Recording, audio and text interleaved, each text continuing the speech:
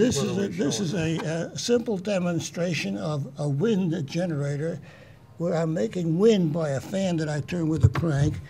The wind blows against a fan that's connected to a generator, and the generator happens to have a little light bulb built into it, and also wires that connect to a voltmeter so I can see how much voltage I'm making when I turn the crank. Now you notice I have to have a certain amount of wind before anything happens. If I just go like that, nothing much happens. I gotta go faster and faster and faster. Finally I get enough to make enough wind to do it. And the limitation on wind generator farms is if the wind is too strong, the blades can't stand it. And so even as in the case of an airplane, they have to feather the blades so that they can reduce the force on the blades. Okay, demonstrating induction. That many years ago, Maxwell was doing his work in the middle of the 18th century. If you move a metal next to a conductor, which happens to be a copper pipe, nothing much happens. But if I move a magnet next to a copper pipe,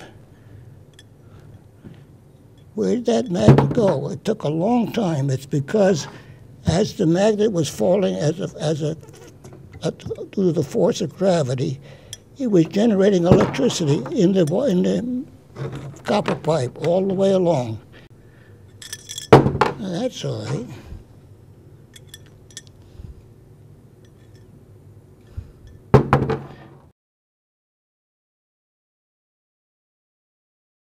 What we have is a dome which we have reduced the pressure so that the distance between the molecules in the air is longer, called a mean free path. And so we put electric field from a high voltage generator that's in the base of the unit on that little knob inside.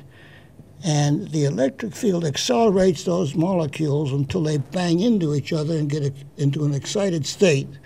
And then as the excited state collapses back down to the base state, it generates light. And in all cases, the charge wants to go back to the Earth. That's why it goes to the dome, which is the Earth. Or if I put my finger on it, it goes to my finger preferentially because I'm a better conductor to the Earth. And if I move my finger around, I can make that path change. The voltage on that little knob there is about 28,000 volts. It's actually a low current generator of the type that was once used to light up the screen on a television cathode ray tube.